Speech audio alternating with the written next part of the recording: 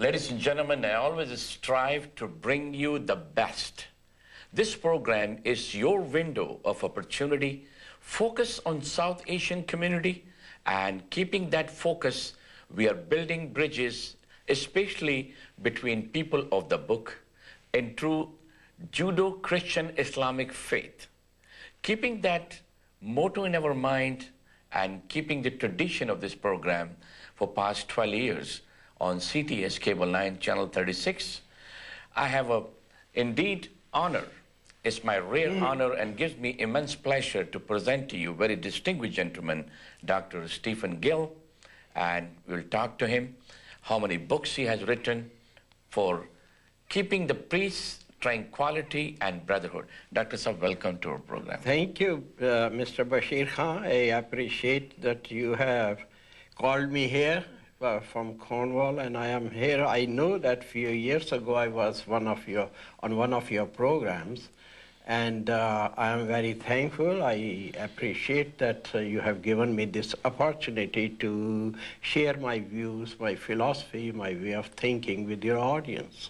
Dr. Saab, you are well known in the community, in the South Asian community, in Cornwall, Ottawa area. And I have the honor of knowing you. Oh, thank and you. Sometime you always was kind to call me and say, Bashir, your program is good. That's an encouragement over the years, people like yourself. You have won many international awards. You were giving Lifetime Achievement Award by South Asian Bible Church. Then you were giving an honorary doctorate degree. Tell us a little bit, when did it happen and what was the reason? Was it based on all the work you have done? My awards, actually I don't write for awards, not for these recognitions. I write to share my way of thinking with others, and if somebody appreciates my writing and say something about that, actually that is my award. That's my recognition. That's what I like the most, because I write for sharing. That's my purpose. As far as awards are concerned, I can say they are encouraging, there is no doubt, so they encourage a person.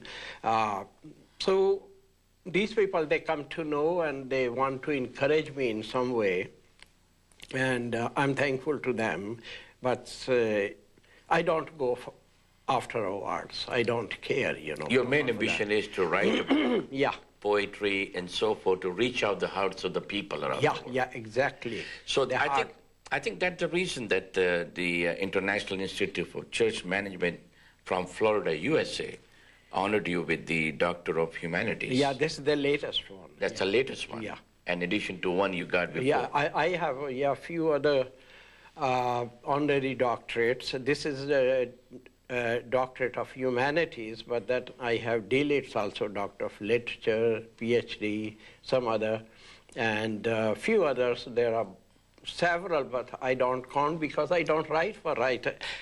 If I get Nobel Prize, that's a different thing, but again, I don't hanker after that, but I feel that if I get Nobel Prize, perhaps people will read my books and my message will go across. That's the main purpose. But otherwise, as far as other awards are concerned, that's not my purpose. Purpose is writing. Dr. Saab, you have brought up a very good question.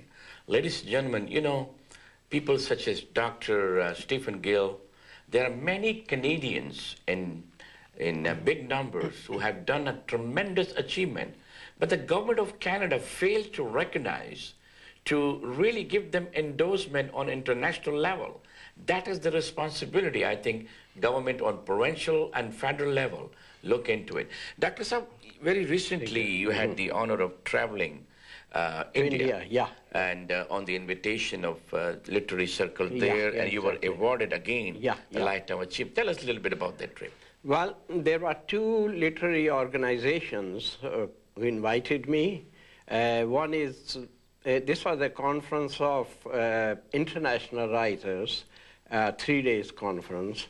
I was very happy because most of the time it was 3 days. I never expected. They kept me on the stage, releasing books of others, giving talks, presenting my poetry, so different things. Another one, that was conference of English teachers, we can say professors in India. And actually, they didn't invite me when I was here, but somehow they came to know I am in India, and they tried to find where I am. They found my publishers somewhere else. They found out, and they invited me there. And there were around 1,000 delegates. They were all university professors who knew me, who taught about me to their students. And really, I was pleased to receive love from those persons.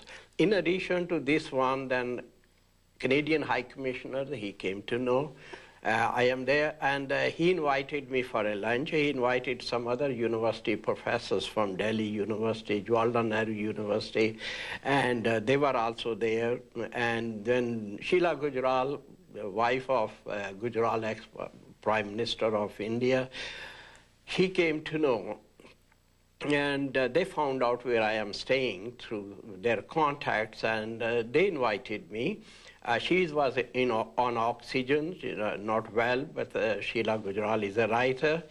And I was very pleased to see her, that she came in that room with the oxygen, with the nurse, with a nurse and her husband. That shows the amount of respect. Yeah, respect, and really we enjoyed. And I just went there, but I tell you, Mr. Bashir Khan, that I was so happy to receive that love, that those particularly among writers and intellectual life there. And this book, The Flame, I met that writer. This is my one poem about terrorism, and it's about 160-page poem. And this person, professor of English literature, he wrote a complete book on this book. Mm-hmm. And he was so pleased to meet me, see me there, and that book is in the press. I'd like to ask you to give a message to our viewing audience, and I want to thank you once again. You always admired me as a young man who's eager to build bridges, which I do. And I'm so grateful that I have the wishes and prayers. Celebrities like you, it is my fortune to have you, and I'm grateful to you for recommending me for this doctorate degree. Well, you deserve it. There's no doubt. Institution in the world. You are very committed person. I salute you, sir, and thank you very much for that recognition. And I would like you to give a message to our viewing audience. Well, my message as a writer, I am not giving message as a writer to other writers, but I want to say something because I was born in Sialkot in Pakistan and lived in India. And what I feel that those regions of India and Pakistan and Bangladesh, they can do a lot for the world. There is only one thing that is lacking, and that is tolerance. There was not tolerance, that's why Pakistan came into existence. It is like a sword that divided India. Pakistan came into existence. Then there was no tolerance in Pakistan, then Bangladesh came into existence. And the same sword we see that is flashing again in India and Pakistan and Bangladesh. And they should have tolerance, and that is the only way to save India, Pakistan, and other from further fragmentations. And I think that tolerance is the only thing that can create peace, and peace is in the interest of majority also, because if there is a peace, then majority will also enjoy peace. And if there is a peace, then there is a prosperity. If there is no prosperity, then nobody is happy. Even majority is not happy. So it is in their interest to have democracy which is based on tolerance, and it is in their interest to practice tolerance.